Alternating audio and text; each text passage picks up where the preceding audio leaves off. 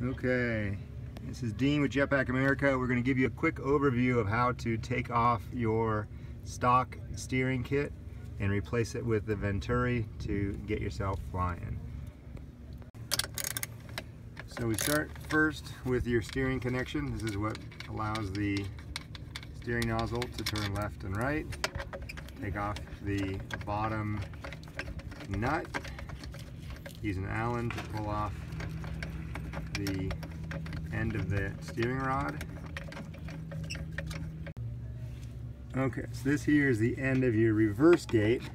So there's a piece that you're going to pop off. So you push in and you pop out. There you go. So those are your two rods you've now taken off. That allows you to free move the reverse gate. So next you're going to be taking off the hose, which is for the spout that comes out the back of the ski.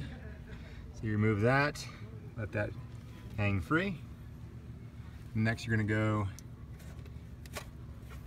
that's for your engine cooling. Pull that off. Okay, so now you're going to get access to the bolts. So it's a 12mm up top and it's 14 down below. So we'll start with the 12.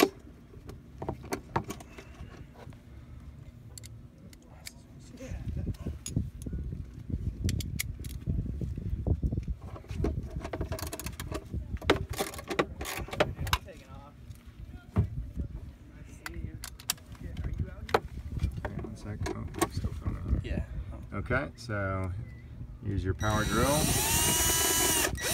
pull it right out.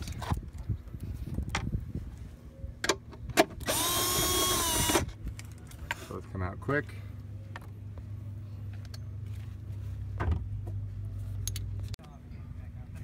Okay, now you're going to lift the reverse gate, which will give you access to the bolt on the top of the pump. You need 4 bolts all the way around. These are all 14 mil.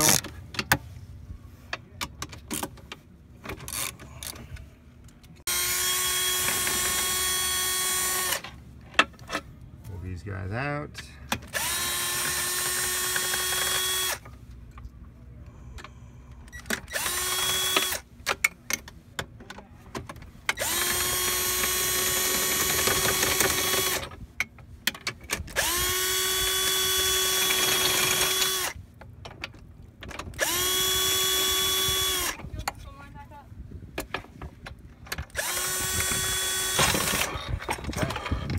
Go. There's your full steering kit that has come off, and now you have access to your pump. Okay, so you have your reverse gate rod right there. We're actually going to pull that whole thing off. You're going to pull back on the sleeve, pop it off. Very simple.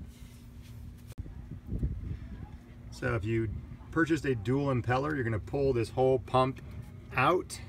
That'll give you access to the pump and the impeller and the shaft. You'll remove the stock impeller and replace it with the dual impeller. We will have another video for the details on that one.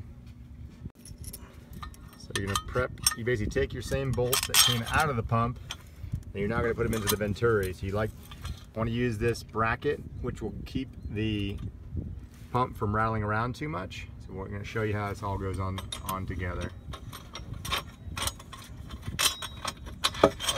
Line them up, kind of start them up. So take your drill, tighten it up. There you go.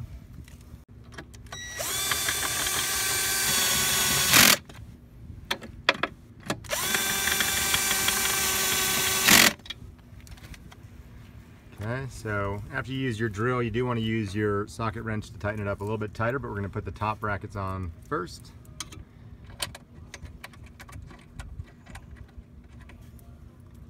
So some people don't put these brackets on. We feel that it's a good way to secure the pump, minimize any movement when you're flying.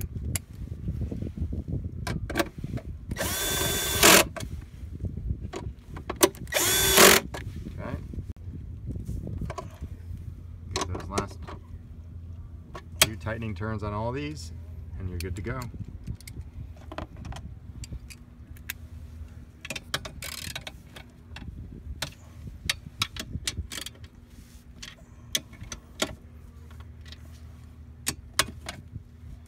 Now ready to fly. Pop your C-clamps off here. You attach your U-pipe onto the end, clamp it up, and use your bracket over here to attach the U-pipe. Hose goes to the front of the ski, and off you go.